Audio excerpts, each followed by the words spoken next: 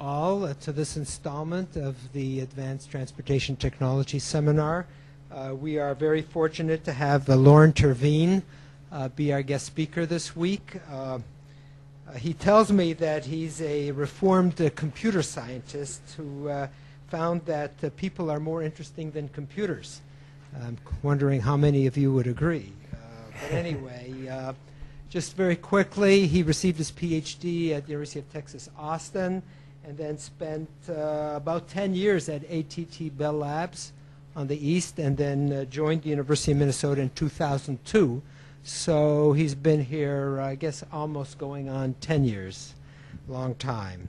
Anyway, without further ado, just want to remind people that there are lots of folks off campus, and so if anybody asks a question, we really need to use a microphone so people off campus can hear your question. But without further ado, title of his talk, and by the way, I think this is the first time we've had a speaker talking about technology related to bicycling, so we're looking forward to it. Thank you. Yes, I do. Thank you very much. I believe it is, yes. Okay, so thank you for that introduction. Let me get started. So I want to start out by talking a little bit about a technology that we build on in Cyclopath, the well-known technology of a wiki. Now, we're used to wikis today with Wikipedia mainly and other such systems, but I think we should step back and realize that if you think about it, wikis are a crazy idea. Wikis say, you know, let's let anybody edit a web page. I've got a website. I don't care who edits it. Anybody can edit it. And then maybe afterwards we'll clean things up.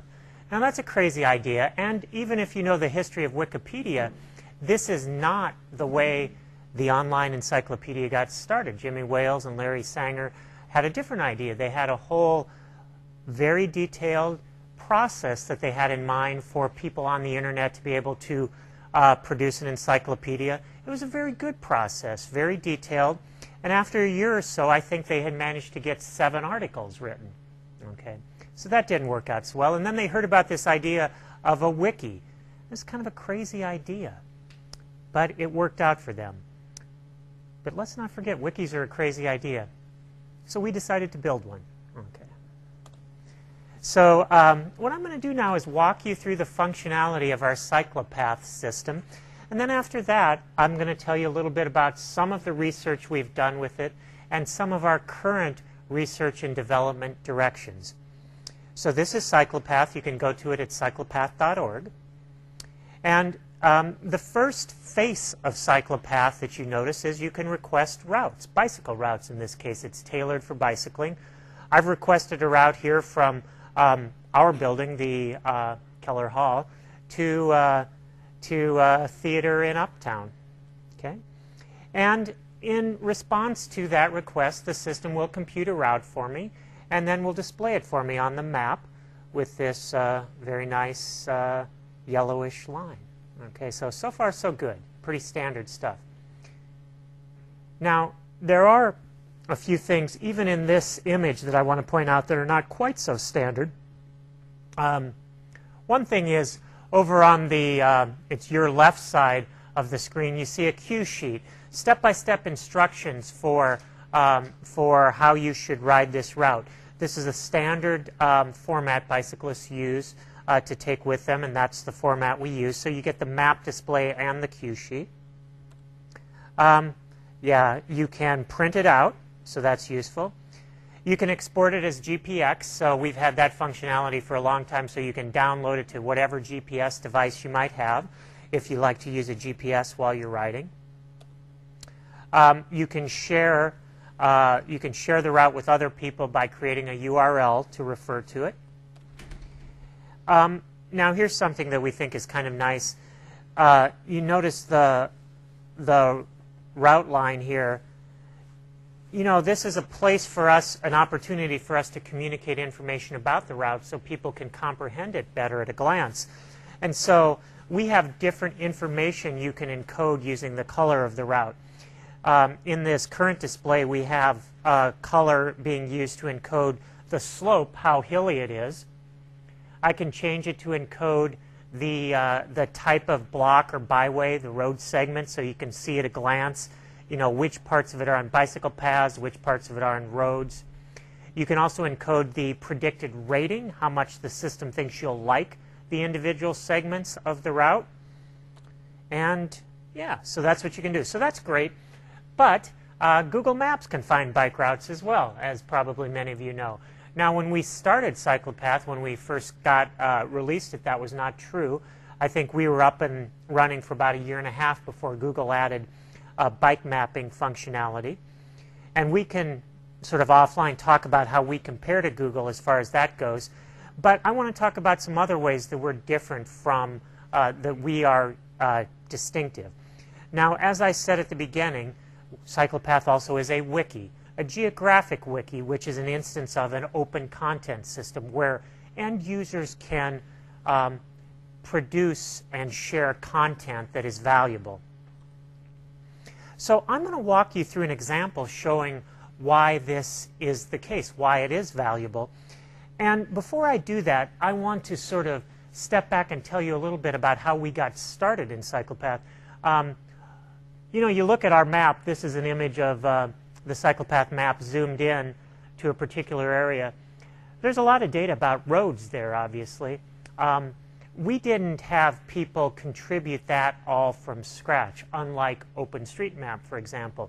Instead, we started out by getting data from MnDOT, the best data we could for a road data set, green space, lakes, rivers, water, and also bicycle trails. So we started out with that.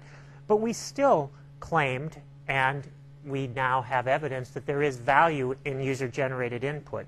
And I want to give you an example here of some user input that is useful. So if you sort of look over here, you kind of see, here's 5th Street Southeast, here's 5th Street Southeast, and, you know, no connection between them in the map. Okay.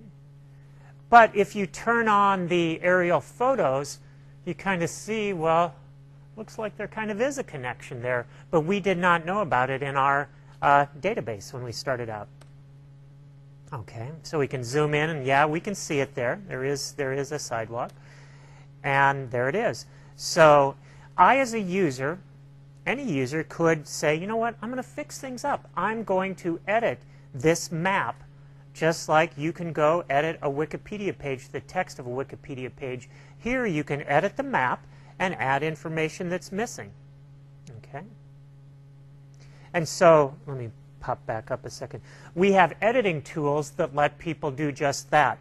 Now, the first tool is simply to add a block, a segment, a block of roadway or trail that, that needs to be added. Okay? So I've done that here. I've created a little tiny chunk of block. It's just a graphical object. And now my job is going to be to manipulate that to get it actually to match up the geometry of that sidewalk. So let me show you how we do that. Oh, what am I going to say? I'm going to say, yeah, that's fine. Okay, so there we go. So I'm stretching it out here. I'm getting it into place. Okay, so I'm still showing you how we do that. And then what I need to do next is, as I'm getting it to actually match the geometry of the actual sidewalk in this case, the next thing I need to do is actually hook it into the existing topology, to the existing network, so that the system knows that this new sidewalk is actually hooked in to the existing network. And so that's what I'm showing you here. So now I've actually hooked it into the existing network and made it match the geometry of the thing that I've added. And now I'm telling the system, look, this is a sidewalk. Okay, so that's good. Okay, so you might anticipate there's other systems that can do this. OpenStreetMap can do that. But we also have a rich infrastructure to let users annotate the map.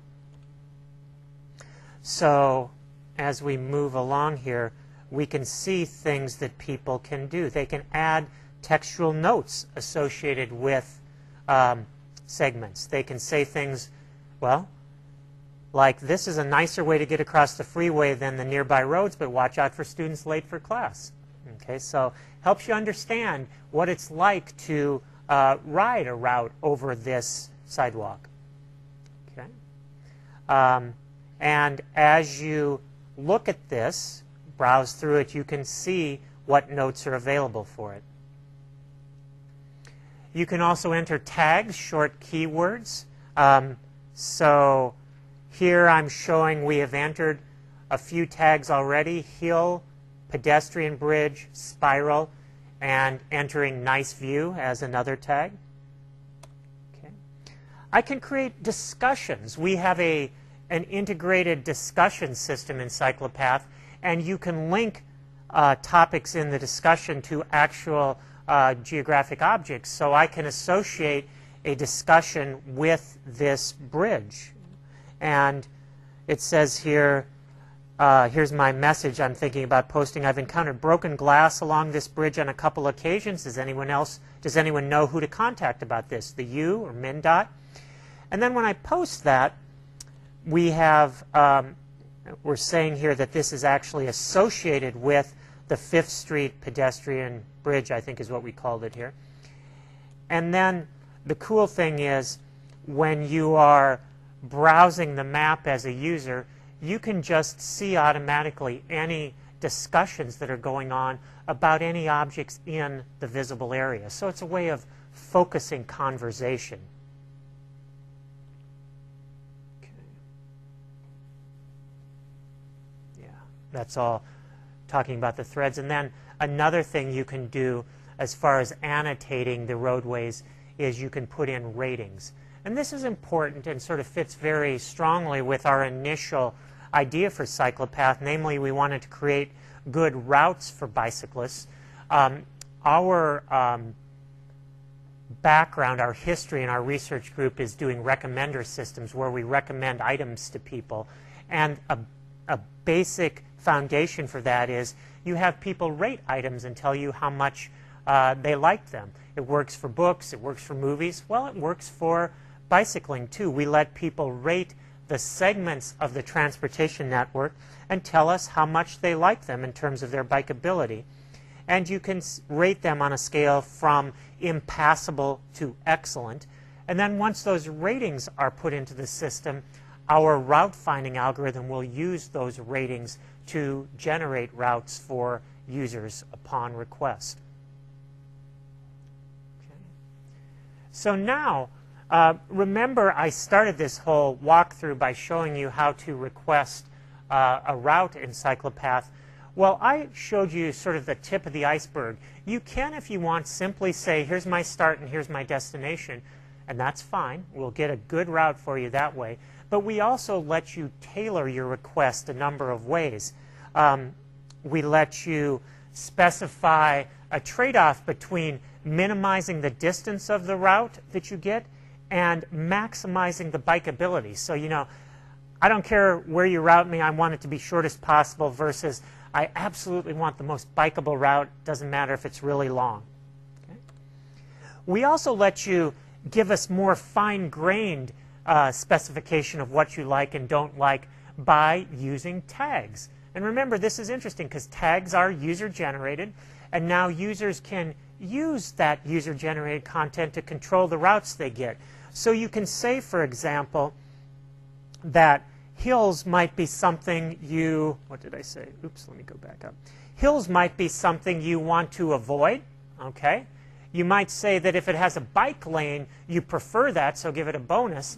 And you might say if it's marked as prohibited, you actually want to avoid it, okay? You don't want to ride on prohibited things. Okay, so all that's great. And if I were only talking about Cyclopath, I might stop there. But I want to do more than that. I want to talk about the science or the research that we have been able to do with this system that we've built. And it's useful, I think, maybe I have a slide later, I don't remember. It's useful to point out that Cyclopath serves a dual role for our group. On the one hand, we absolutely believe that, or it's intended, designed to be a great service for bicyclists. We think it's useful, and we have some evidence that it is. On the other hand, we are a research group in computer science, and our particular slant is human-computer interaction and social computing. So we had better be able to do research based on what we've done with Cyclopath. We have been able to do that, and I'm going to tell you a bit about that in the rest of the presentation. Okay, so this is sort of a credo for us. Good systems yield good science because they enable field experiments. They let us, as computer scientists and designers of new interaction techniques, to say, you know what, we've got this new idea for an algorithm to do X. Rather than simply trying to convince people it's a good idea, we can introduce it, we can deploy it in the systems that we have built, and we can experimentally see how our users use and get benefits from these new features. So if I think generally about our research agenda in our group, we are interested in value and participation in open content systems. Value, what is the value of user-generated content? Can we enhance the value that users produce, and how can we understand what makes users want to participate in these systems and hopefully encourage them to do more and to do better participation? So I'm not going to cover all of those topics today. I'm going to give you a brief preview of a couple studies we have done, and then I'm going to talk a little bit at the end, time permitting, about some things that are going on right now. So the first thing I want to talk about is how should we quantify the value of a system like this. And then I'm going to talk about a study we've done to try to get more contributions to Cyclopath. Okay, well, trying to pop back down into the real world. I mean, I started out by showing you Cyclopath, a web-based system. But what we really are about as an application domain is helping bicyclists with this task of navigating a bicycle, of riding their bicycle around, of finding routes. Now, this is hard. It's hard even with today's bicycles. Okay, it was probably really hard back then. And it's hard for a number of reasons. It happens in a geographic space.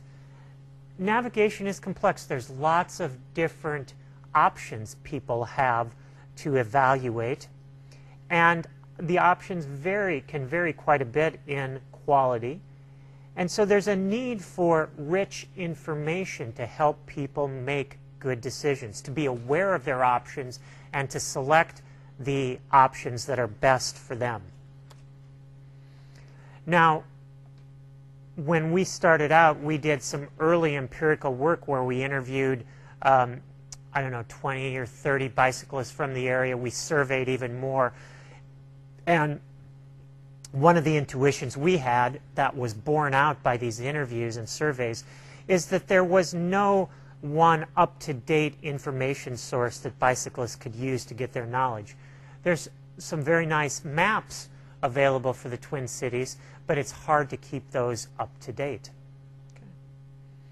We also obviously knew that bicyclists, or we found out that bicyclists have a culture of sharing information with each other, of exchanging useful information to select routes.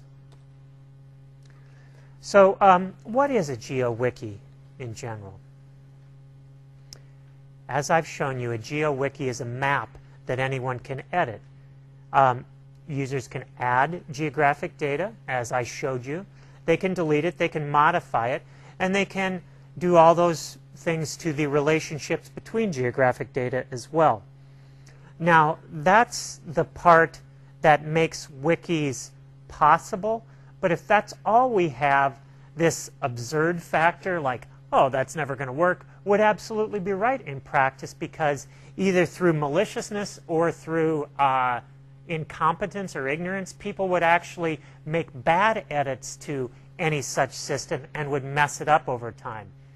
So the way you prevent that from happening is a wiki or geographic wiki has monitoring tools that let users edit or monitor the editing of others.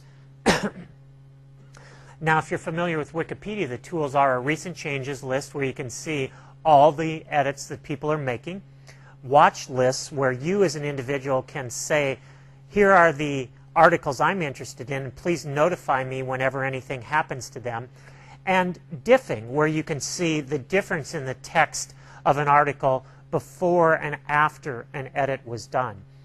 We did geographic versions of those. We have a recent changes list. We have watch regions where somebody can say, I'm interested in anything that happens in this area. And we have geographic diffing, where you can see on the map itself the difference between the state of the map before and after an edit was made. So we think of GeoWikis as fitting into the larger ecosystem of wikis and open content systems in general. Other open content systems might be things like YouTube, open source software, question answering systems, where it is basically participation is open to anyone, and the value of this system is largely or entirely due to user contributions.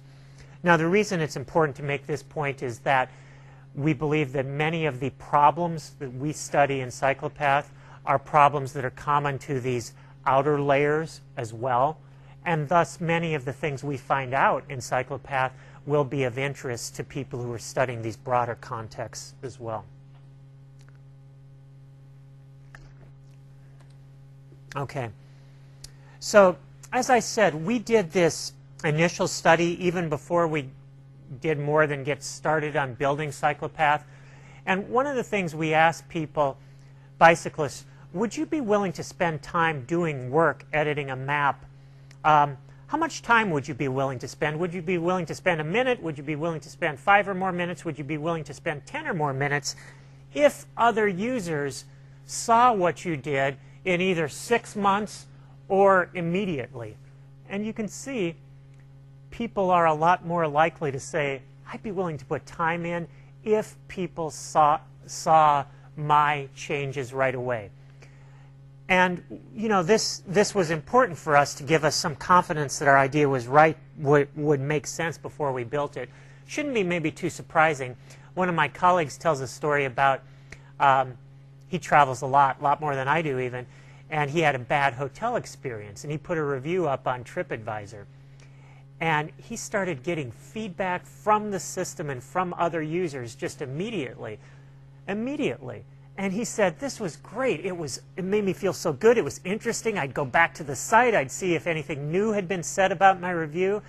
And so the whole process of this immediacy of feedback based on immediacy of your changes going live is really powerful.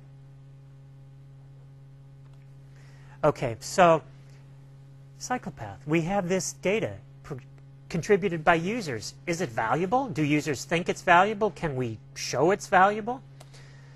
Well, we have a couple ways of doing that. We can count how much people actually use this system, and we can measure the impact of data entered by users.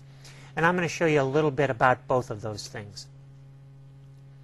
Okay, well, when we started out in the early days of building Cyclopath, before we actually even publicly opened it up, we were trying to, for our own purposes, say when did we think this sort of system would be useful.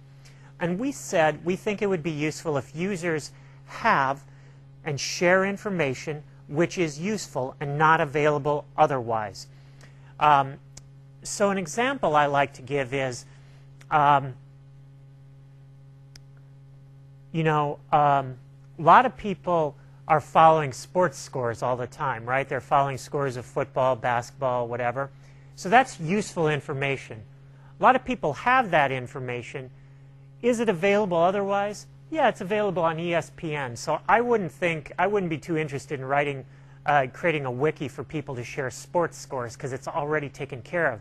But for bicycling, there's this useful information that people have that we found was not really available in a central, up-to-date resource. Okay, so we have some data just based on how people have used our system. Do users have and share information? Well, we've had over 2,500 points of interest entered into the system, over 2,100 notes, over 250 distinct tags. Users have made over 12,000 edits or revisions to the map, and we have over 70,000 bicycle ratings, bikeability ratings. Now, those numbers actually are a bit out of date, so all of them are probably higher by, I don't know, 5 to 10% by now, maybe more. So yes, users have knowledge, and they have entered it into Cyclopath. Is it useful? Well, you know, that's the input side. And the output side is, are people coming and getting information from the system? And the answer is, well, we've got over 2,500 registered users. During the height of the riding season, from like April to October, we typically have about 150 people a day come to the site, 175 or more route requests a day. And I know that bottom number is much higher. Maybe 70,000, 80,000 route requests have been issued to the system over the life of the system so far. Is it available otherwise? Well, I've already sort of alluded to this, but in one of our studies we did about 3 years ago, you know, we asked people, how do you get information to help you in your routing decisions? And what people said is, I talk to other cyclists, I get it by word of mouth, trial and error. I try things out, and I figure it out for myself. And so there was confirmation for the view that there was not a single resource that people were using to get this information. Okay.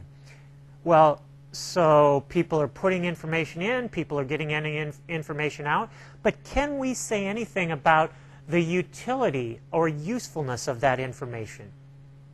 We can.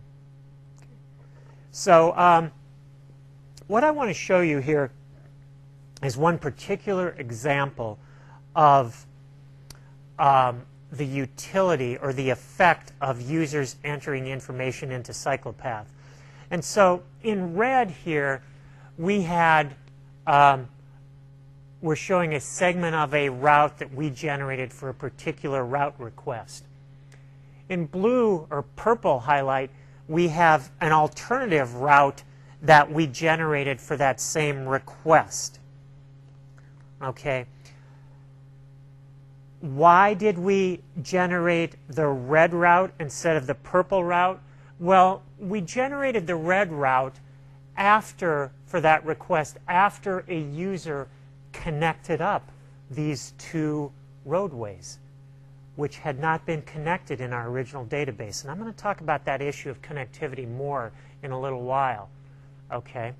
Now that new route, what can we say about the new route versus the old route? Well, we can say that it's 600 meters, 0.6 kilometers shorter than the old route. So the users fixing up the transportation network for us led to this particular route being shortened by 600 meters. Okay. But we wanted to do more than just find anecdotal cases like that.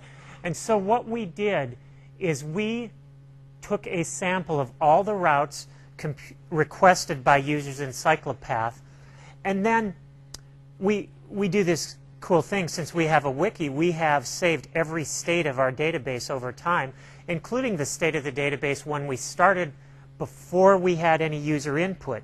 So what we did is we recomputed routes for all those requests at the beginning of time, which for us was May 2008, when we had all of our data starting from MnDOT, but we had no user input, and then we recomputed routes for the same sample in May 2009, a year later. And then we analyzed the differences, the average differences between the set of routes we got in May 2009 and the set we got in May 2008. We analyzed in a number of ways.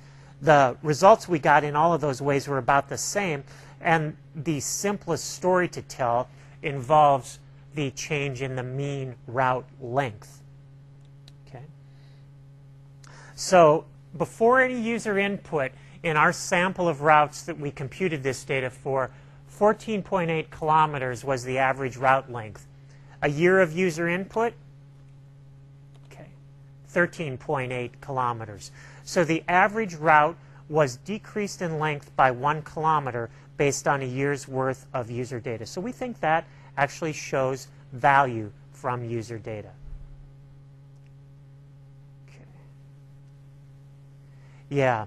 Now there's another point there's another piece of research we've done, but I'm not going to go into that today.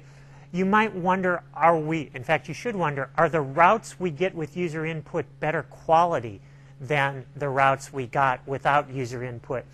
And that's a little harder to measure, but we have actually done experiments with different algorithms, evaluating different algorithms for route finding, some of which use user input and some of which do not, some of which are personalized to the user who is requesting the route, some of which are not. And what we found is the algorithms that use user input and are personalized to the individual user actually are better than other algorithms. And so that's work that actually we're not publishing till next year, but it's completed. So let me move on, and what do I have? I want to talk for about 10, 15 more minutes. So I'm going to move kind of fast here. A classical problem in these kind of systems is they work because users are willing to volunteer their time and effort, and it's amazing that they will do it, but users never quite do quite as much as you want and quite the work you want. There's always work undone. Always work that needs to be done or done better. If you've looked at Wikipedia, there's tons of things that need to be done in Wikipedia. Pages that are stubs that need to be fleshed out. Articles that aren't in very good shape and need to be improved, and so on. Every month, thousands of things in Wikipedia get added to the agendas they have of things that need working on. So a classical fundamental problem in these kind of systems is, how can we motivate people to work on those tasks and produce more value for such systems? Okay, we studied this in Cyclopath looking at two types of work. Ratings. We always need people to rate more segments of the transportation network. We know that that lets us produce better routes for people. And we've got, in the Twin Cities metro area, 7-county metro area, there's like 150 or so thousand blocks, segments of roads and trails. And we have, what did I say, 75, 80,000 ratings. That's very sparse. Not as much data by far as what you'd like. So more ratings. We need more ratings. The other thing is what I'm calling here node repairs. Remember the example I showed you where we were missing a segment. Oh, yeah, the example I just showed you a second ago, where we did not know in our data set that there was a connection between these two roads. And so the route that we were able to generate was 600 meters longer than the route we generated once we had that data. Well, why does that happen? Well, we started out with the best data we could, but those data sets were not linked up. And so you have situations where geometrically we see one segment crossing another, but we don't know if they really intersect or if one is a tunnel or a bridge over or under the other. Okay, so we don't know that. We also often have situations where we have sort of a T where one segment will come almost up to another segment, and we're not sure. Should they actually link up? And it's just an error in the data set that we started out from? Or does one trail actually end 10 meters from 5 meters from the road? We don't know. And so what we wanted to do is try to get users to help us with these problems. Now, what I'm going to show you here is an interface we built to try to get people to help with these problems. This is particularly for the node repair problem. And what we have here is a viewport where we highlighted for people with these sort of, what color does that look like? Reddish color, places where there might be intersections, but we didn't have the information in our data set to know for sure that there were intersections. We analyzed and found those potential intersections. And there were thousands of them. I forget how many, 5,000, 7,000, something like that. Okay. And we did a study where we had different techniques we were interested in evaluating to see how well they would work to get people to do these tasks. And so we set up an experiment to evaluate them. Well, one factor we looked at was the location. When people participated in this experiment and they requested a trial, that is, trying out to go do some fixes, we would either send them to a random area of the map or an area we thought they were familiar with based on where they had edited and where they had viewed previously. We also had a factor work type. Some of the time when people requested a trial, we would have them do node repairs. That's what this looked like. And some of the time we would have them enter ratings, where we would highlight blocks where we hoped they would enter ratings. And then finally, notice those little red things there? Those are what we called visual prompts, visual indicators that said, hey, look here and pay some attention here. Now that's a factor that we varied between subjects. So every user was assigned to that condition for the duration, to one condition, either visual prompts or no visual prompts for the duration of the experiment. While the other two factors, every time they requested a trial, we would randomly assign them to one condition or the other. Okay. And so then to summarize the factors we had, location. Either you were assigned to a familiar part of the map or a random part of the map. Work type. Either we asked you to do ratings or node repairs. And visual prompts. You were, for the duration of the experiment, either you got these visual prompts or you did not. So what happened? Well, we did this, gosh, how long ago? 2.5 years ago. Hard to believe. Had it up for 10 days. 66 people actually participated. And our hypotheses were that visual prompts would lead to more work, that if you highlight work for people, they'll do more. Familiarity. Users will do more work in areas they're familiar with. Probably a couple reasons. They had more knowledge and they had more interest. They were interested in those areas.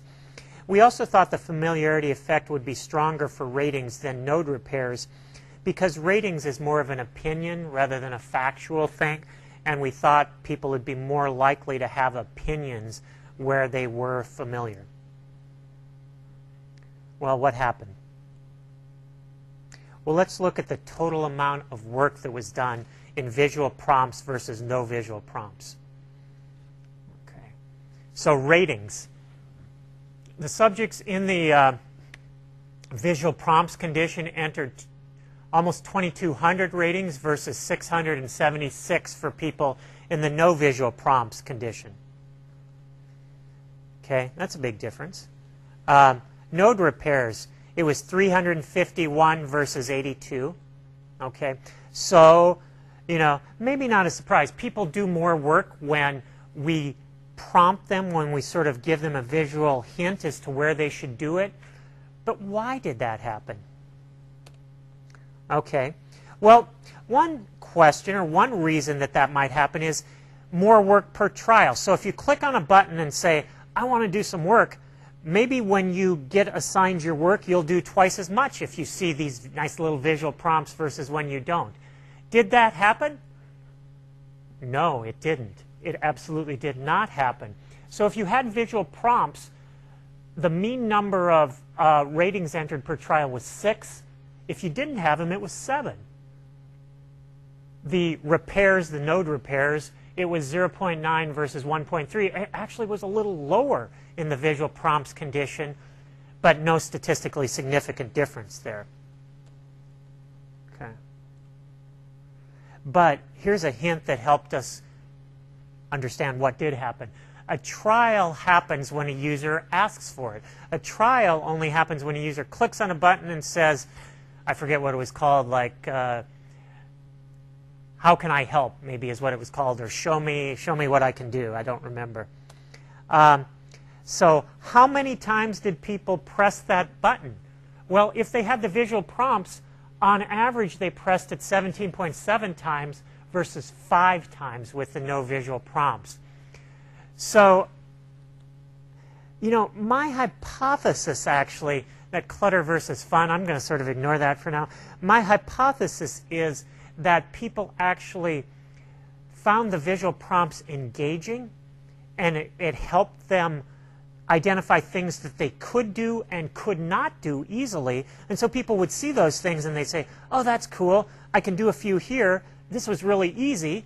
And now I'm done with this because I really don't have anything else to do. And I'll click again and get a new one. And I'll click again and get a new one.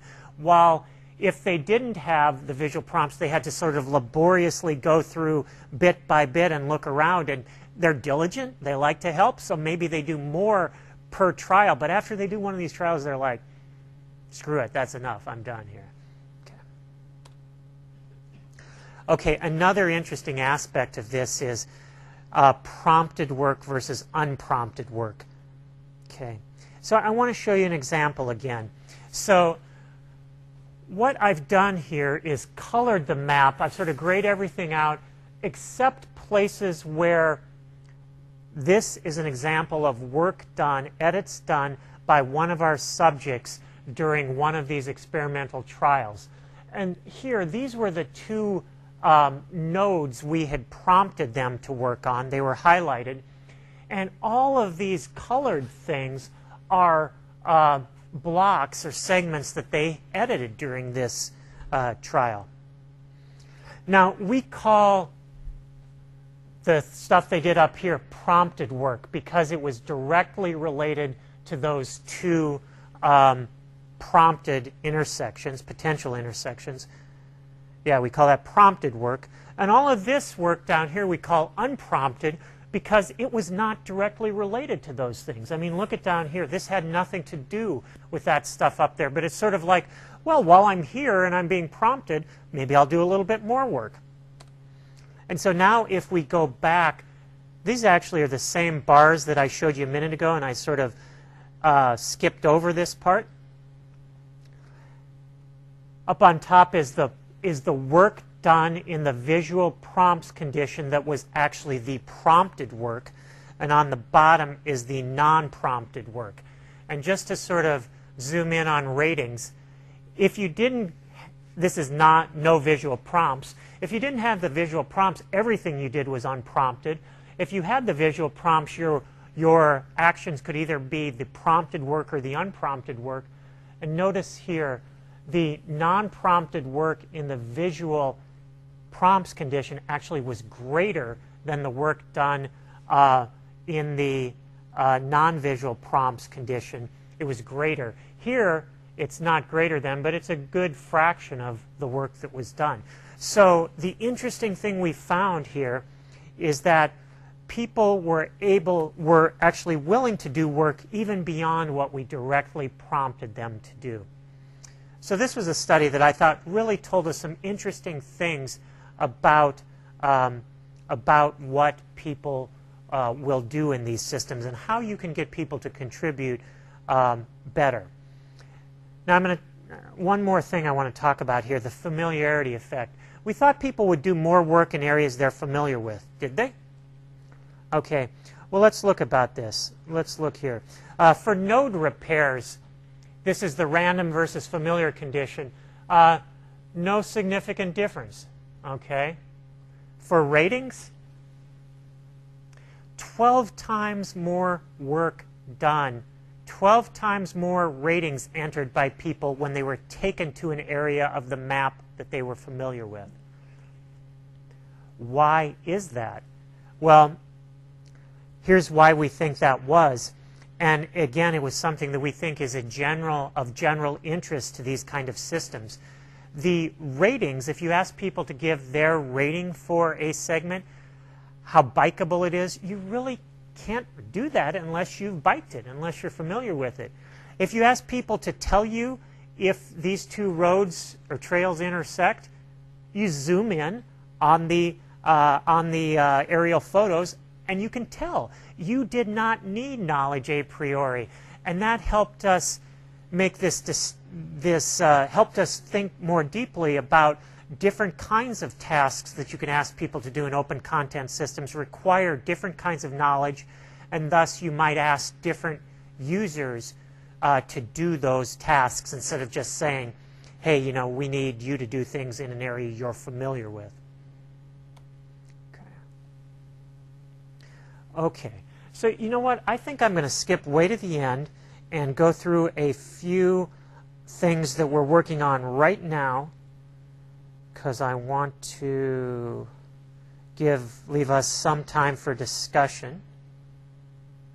And so that's what I'm going to do. So I guess that's we've published about 10 papers on this in the last few years on Cyclopath, various aspects of data analysis, experiments we've done, analysis of our algorithms, user life cycles in these systems. So yeah, so we've done quite a bit of research on it, quite a bit more going on. And I want to just lay out for you a few things that we are working on, either that we've released very recently or that we're working on right now. Multimodal routing. So as of last summer, you can get a route in Cyclopath that combines transit and bicycling. Cycloplan. This is a set of features that we have been working on to integrate transportation planners and planning into the system, making it possible for transportation planners whose task involves understanding where there's a need for bicycle facilities, planning new facilities, getting feedback from the public. We want to facilitate that with data that we have received and then help them analyze possible courses of action. So we've got that going. As of last summer, we have a mobile app, an Android app, where you can request routes and you can track where you ride and upload it, and we're continuing to develop that very intensely. We also have a new feature that has not been released, but it's ready to be released any day now, where people can, where we now have a route library where people can take routes that they've got, modify them if they don't quite like what the system did, put associate notes with them, and then share that in a route library so other people can find those routes. Next year, we are going to start expanding Cyclopath to cover the entire state of Minnesota. This is a new project that we're working on with funding from MnDOT, so we're very excited about that. Some other research we're doing that sort of goes beyond what I've told you about so far. We're interested in new ways that people can participate in these kind of open content systems. When we think about open content systems, the way I've talked about them, the contribution or participation we tend to focus on is people going in and entering information into the system, like editing the map, entering ratings. Well, we did a survey of our users, and one of the things we found out is that people think of themselves as participating in the community of Cyclopath users in ways that we had not considered. They think of themselves as participating when they tell other people about Cyclopath and recruit new people to come to the system. They think they have stories that they tell about how the system has benefited them. And so that has given us some ideas for new ways for people to participate in the system that we think are quite interesting. And then finally, we're sort of looking at this area that's sometimes called crowd sensing, mobile crowdsourcing, and looking at ways that the thousands of people around the city who are riding bikes with smartphones with them that are sensory devices and that our communication devices, the way they can do things, the way they can enter data into the system in new ways to make the system even more useful. Just as one particular example, one of the things I think is really exciting is thinking about ways we could make it easy for people to update conditions about roads and trails during the winter when conditions really matter a lot and when they can change fairly quickly. So that's a new chunk of work that we're working on as well. And let me go back up there, and I'm just going to close with that slide up there. I wanted to acknowledge that this is highly collaborative work. My student Reed Prodorsky, who graduated last year, he had the original idea for Cyclopath, and we worked very closely together until he graduated. And we've brought in a number of other graduate and undergraduate students who've made fundamental contributions to it, and I want to acknowledge everyone whose name's up there. So thank you all.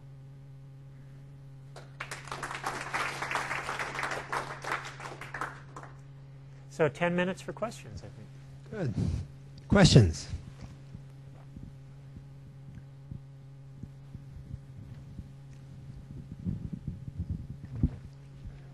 I have two questions. The first one is, when you're talking about the rating system, can you or have you shared that information with MnDOT, especially if there are routes that are rated poorly for cycling, that they might be able to use that to help update our cycling infrastructure?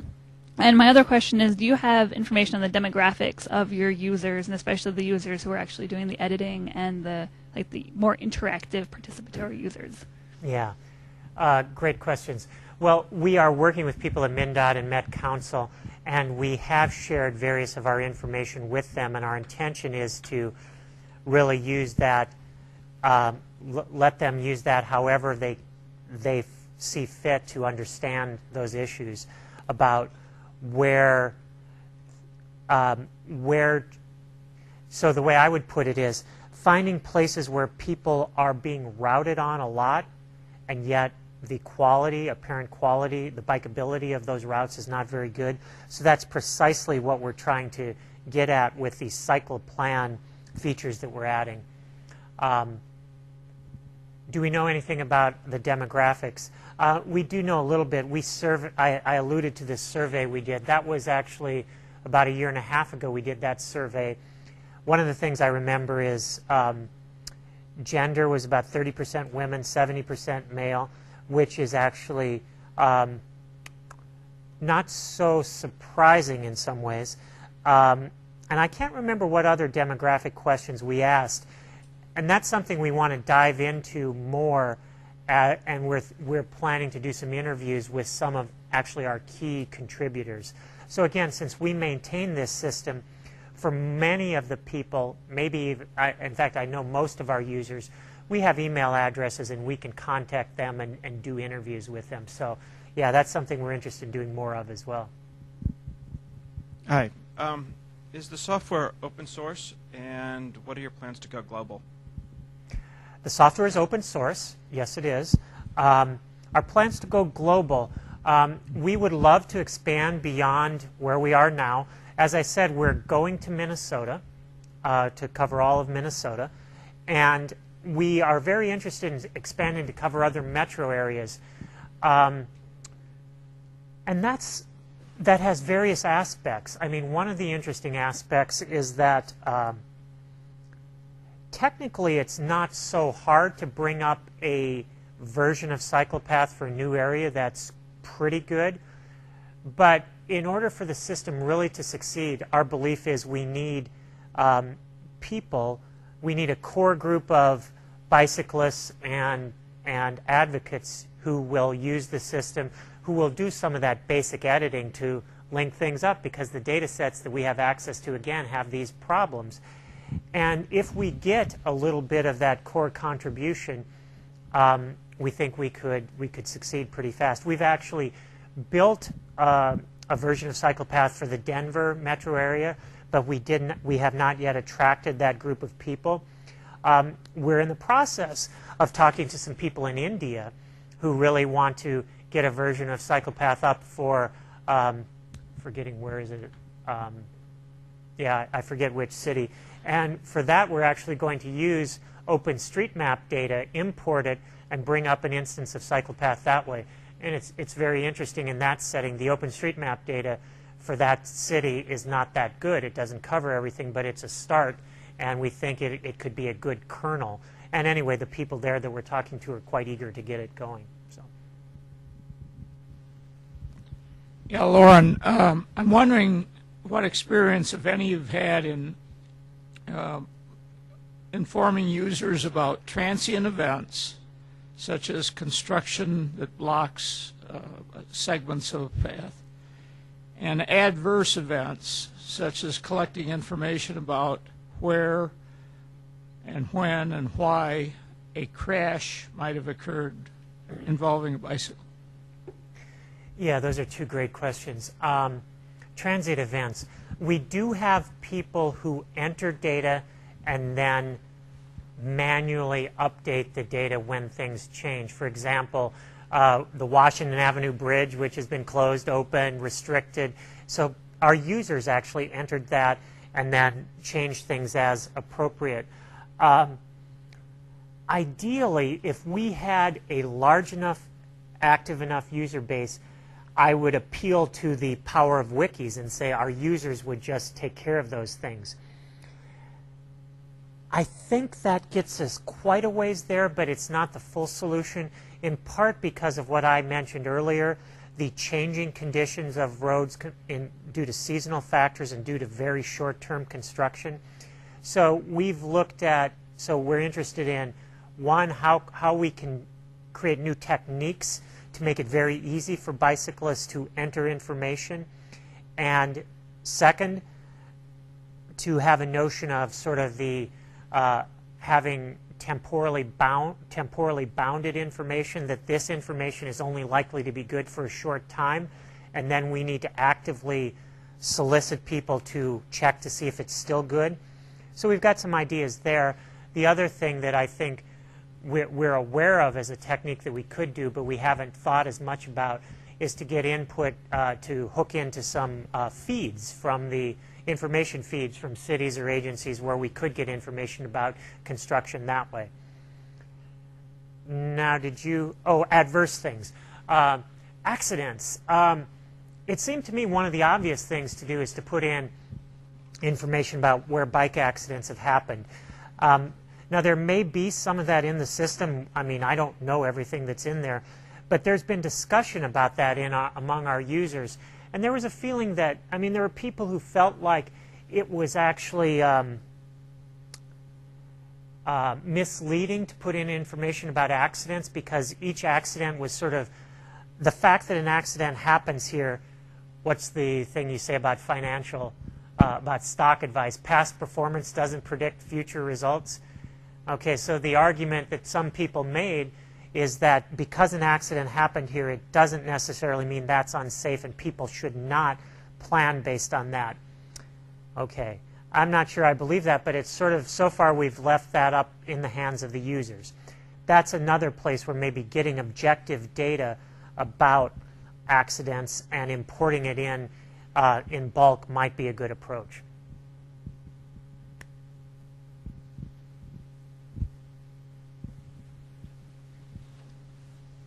Has there been any thought to using information about bicyclist motion and travel time to share that among other bicyclists? I believe there's a program called Waze.com that does that.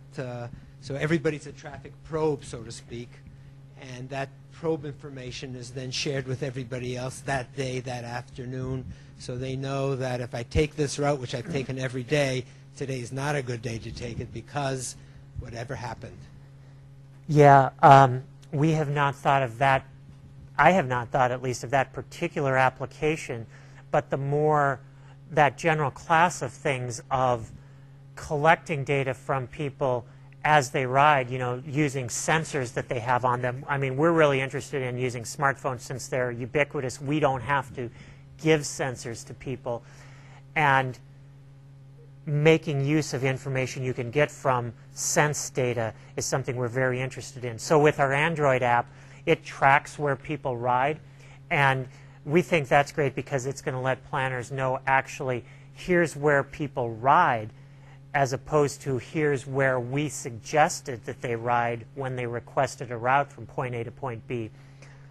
I mean, just sort of to tie those two things together, we're starting to do preliminary analysis of cases where people requested a route from point A to point B, and then because they're using our Android app, we know they rode from point A to point B. Well, did they go the way we told them to or not?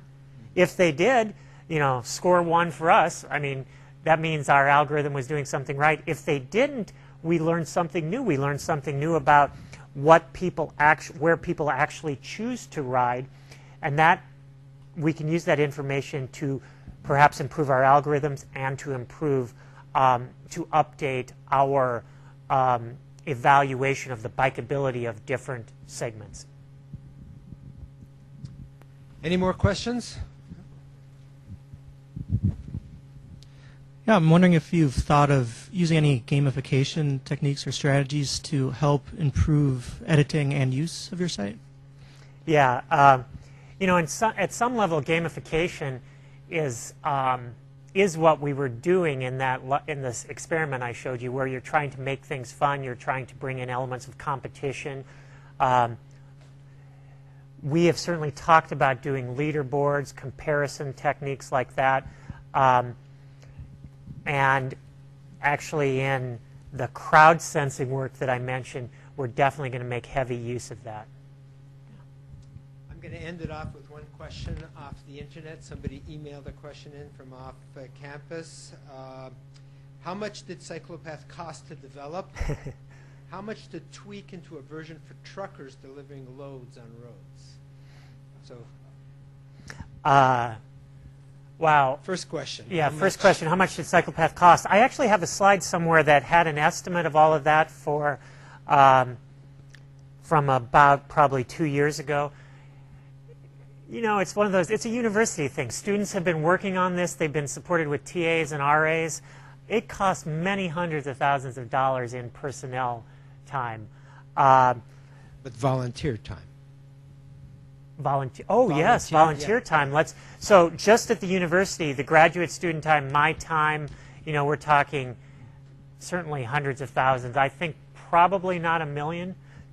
But volunteer time, hard to quantify. So yeah, I don't know, 600,000, something like that, 700,000, probably more. What would it take to adapt it for truckers? That's a great application. For people who don't know, there is a program called PC Miler, which is designed for truckers, and it has all truck loading constraints, bridge overpasses, heights too short, you know, too low for trucks to go by. So that kind of a program exists, and the company who developed it is ALK Associates, a Princeton University offshoot. Sounds fascinating. What it would take to adapt it is, so there's the first steps are you would need to make it possible and easy for truckers to enter the types of information that were relevant. So I don't know what that would be, but you know, load restrictions, way station locations, traffic conditions, whatever is relevant. And then you would need to have the right algorithms. I mean, presumably the reason that what truckers would want done with this information is to be told, here's the optimal route for me to take. And I would think that the basic approach we have of routing algorithms that are sensitive to a set of features as you're building your route would work just fine. The PC Miler, I would certainly want to look and see how well that works, where it doesn't work, and yeah, so very interesting. Anyway, please join me in thanking our speaker. Interesting talk. 2 weeks from today, Brad Estoshan from Minnesota DOT will be speaking, and he is the keeper of the speed limits and crash databases for the Minnesota DOT. I don't yet have a title. We don't have a title for his talk yet, but ostensibly he will be talking about crashes in the state of Minnesota and where we're going in the future. That's 2 weeks from today, same place, same time. Oh, wait a minute, is that Thanksgiving? Sorry, December 1st.